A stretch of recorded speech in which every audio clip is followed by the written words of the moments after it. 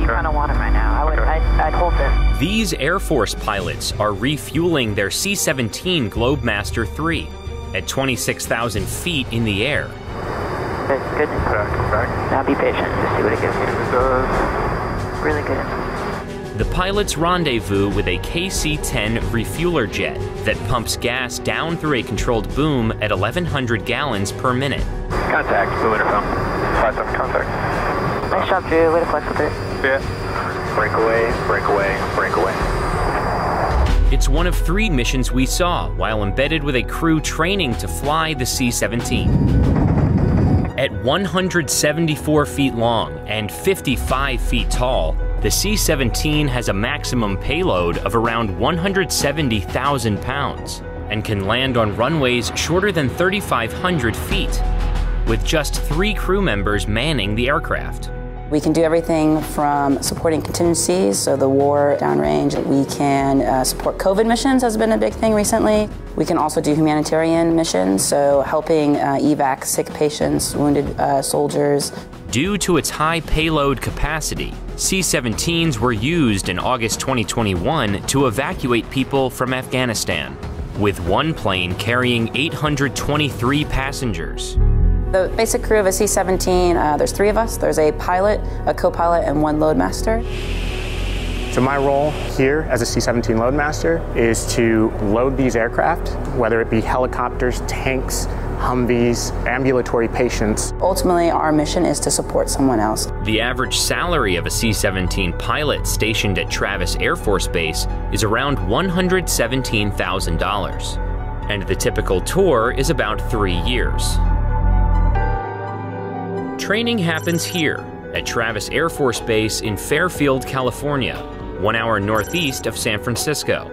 And before pilots complete missions in the sky, they practice the complicated maneuvers in a state-of-the-art simulator. It's pretty realistic. We use it to practice emergencies that you can't practice in the jet or you wouldn't want to practice in the jet, whether that's multiple engine losses or really poor weather conditions. Fire number 2, engine. Confirm number 2. Number 2. Students train for emergencies like enemy threats and hydraulic failures. But the first scenario is a simulated engine fire. Could you please scan the number 2 engine for us? We're showing engine fire indications.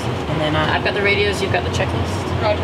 A lot of crew coordination happens at a time, so that's a good safe space for young co-pilots to first get the feel for what the stick and power inputs feel like before you go do it in the jet. Emergency engine shutdown checklist is completed.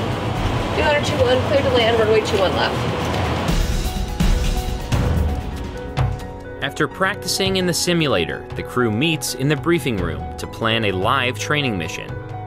So training flight tomorrow. Showtime is a little non-standard. We're gonna do 6:30 local showtime at base ops. Pilots and crew spend hours the day before a mission discussing the route, the objectives, and backup plans if anything goes wrong. So if we're in a failure to disconnect position, the main thing is just maintain a good stable platform, keep doing what you're doing if you're pilot flying. The crew finalized their plans and were dismissed to prepare for the flight.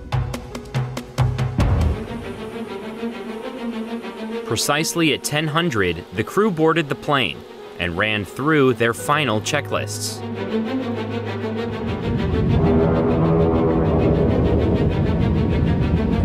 The first exercise of the training mission, refueling in midair. So air refueling is basically thinking about a gas station in the sky. The whole concept there is we have 2 aircraft meeting at the same point in space, so it can be potentially sensitive cargo you're carrying and you don't want to stop, or perhaps there's just not a good place to land, or maybe you don't have the time to land.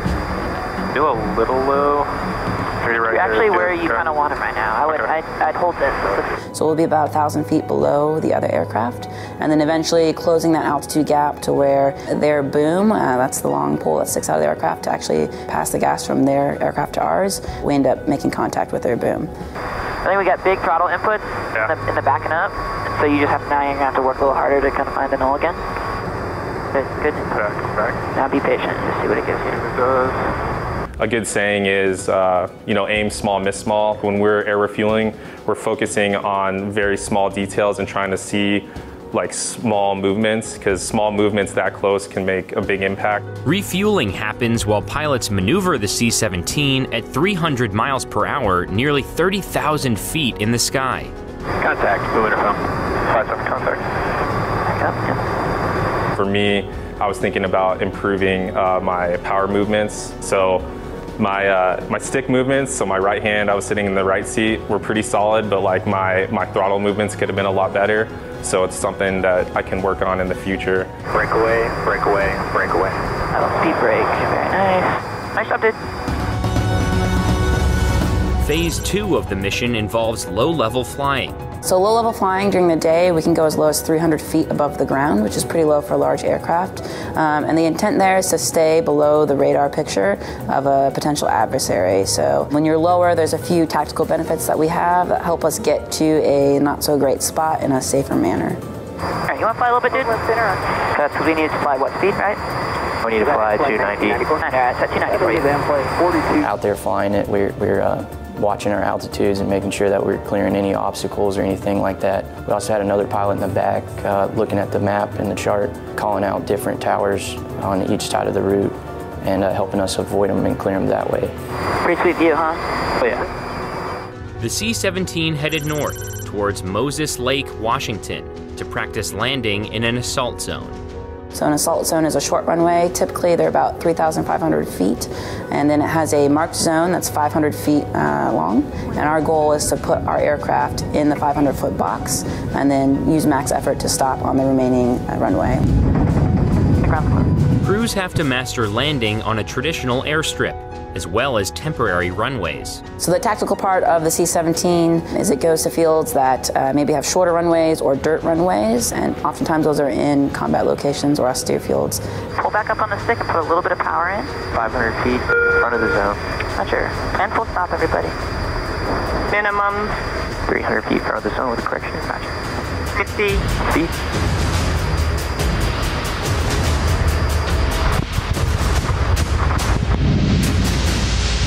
The final mission, a combat offload back at the Travis Air Force Base. Basically what we'll be doing is simulating an expedited offload. Typically if we're in a situation in which we don't have the equipment to do a download, if we have to get in and out really quick, maybe a hostile location. Once we release the locks, we'll stay brakes released as well to the pilots, and then they will hit the throttles, release the brakes, and the pilot will go out of the aft into the aircraft. We'll call load clear, close up, and then we'll get out of here. Overall, it was a great sortie for everyone. It was very busy and very long, so it's always tough to go fly for 6 hours and constantly be engaged. But I think everyone performed really well. I think a lot of people relate cargo jets to like an airliner, but what we do I think is very different. Specifically, we go anywhere and everywhere in the world. Sometimes that means you have lots of information on that airfield, sometimes it means you have none. And so like I said, you have to be a problem solver and really think on your toes. So it's really rewarding when you go pick up 150 guys who have been deployed for 6 months and you get to bring them home to their families.